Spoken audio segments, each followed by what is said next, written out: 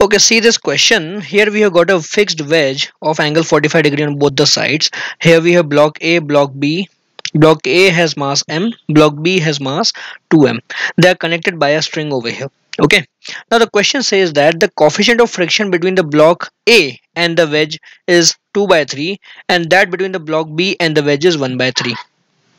Okay. So between A and wedge is 2 by 3. Let's write down over here. So mu A equal to 2 by 3 and mu B equal to 1 by 3.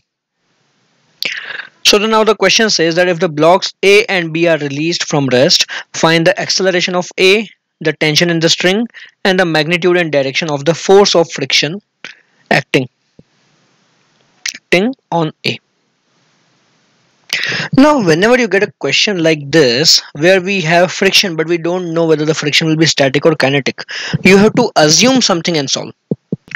You have to assume something and solve. Okay, so first of all, since we don't know whether the blocks will slide or not, that's what the first question is asking, right? We have to find the acceleration, but we are not sure whether they will be sliding or not.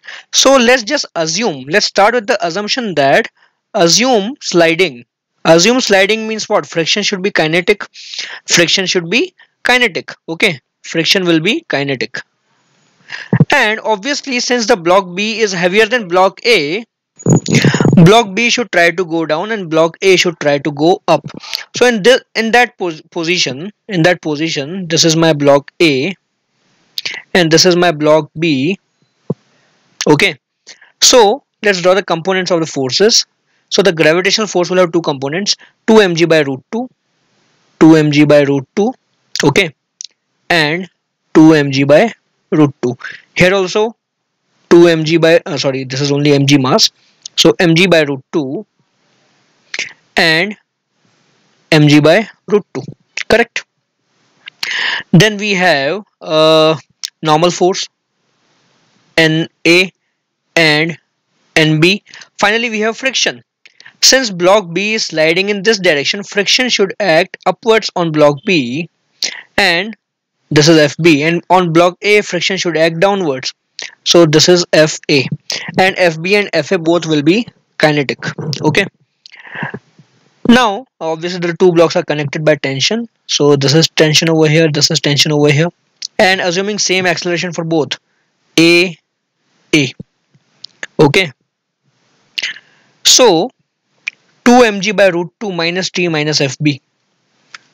2 mg by root 2 minus T minus FB equal to mass of B is 2m times acceleration A.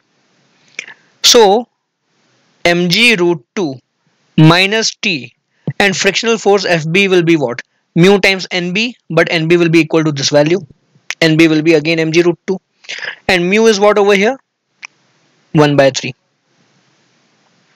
So minus mu is 1 by 3 times normal force. Normal force will be mg root 2 is equal to 2 ma. Okay. So mg by 2 minus mg root 2, mg root 2 minus mg root 2 by 3. So 2 root 2 by 3 mg minus t is equal to 2 ma. So this is my first equation. Similarly, for the second block, block A, tension upwards, mg by root 2 and fa downwards.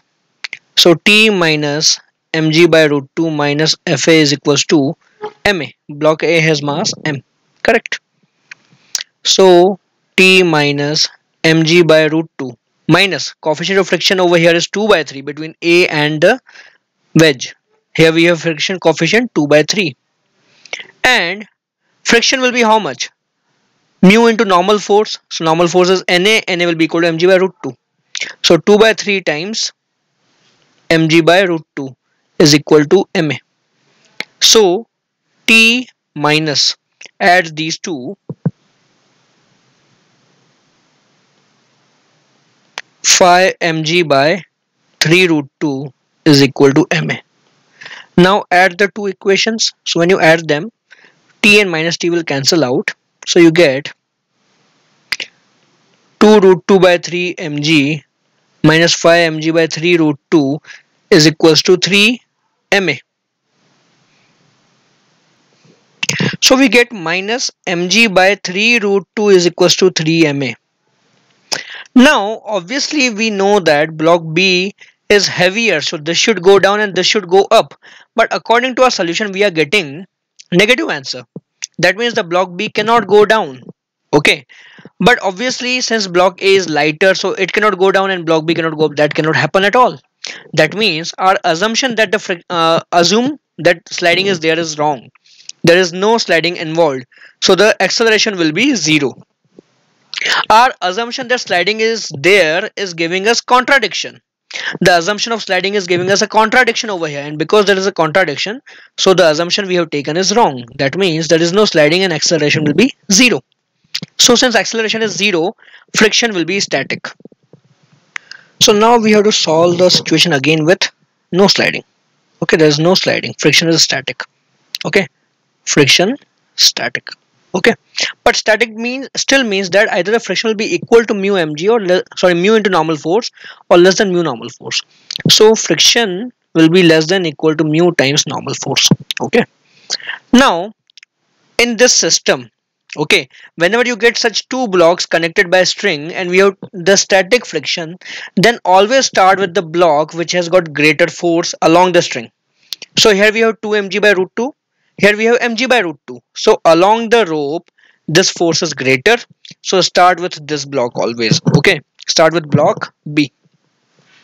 So this force should be balanced by friction plus tension. Okay. 2 mg by root 2 means mg root 2 should be FB plus tension because we have zero acceleration. Now, what is the maximum value of FB? So FB will be less than equal to mu times normal force. Mu is 1 by 3 and normal force is mg root 2. So this is mg root 2 by 3. Maximum value of friction is less than this force. Mg root 2 by 3 is less than this force. That means we have to take friction is equal to mg root 2 by 3. Okay. So mg root 2 equal to mg root 2 by 3 plus tension. So we found tension will be 2 mg root 2 by 3. And now we use this tension value to find the friction on block A. Okay. So for the block A, T is equal to mg by root 2 plus Fa.